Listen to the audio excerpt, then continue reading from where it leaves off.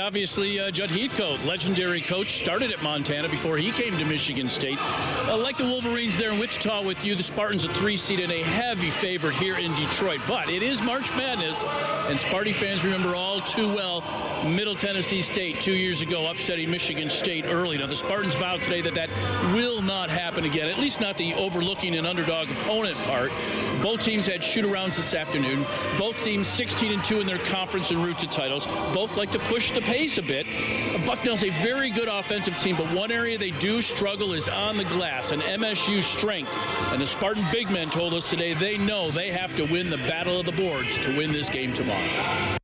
But we don't want them to be comfortable this game because they have a lot of experience, and they're great on offense.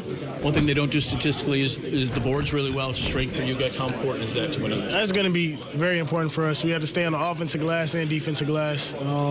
We just don't want to give them any second looks. Very important because we know we have a size advantage and we have to exploit that at all times. You know, we just got to use our depth to our advantage, our size to our advantage. And, we just got to get all 5 on the boards. So a team that, wants to run, I think our depth kind of hurts them. They like to get up and down. They like to score a lot of points, but we also play that way too.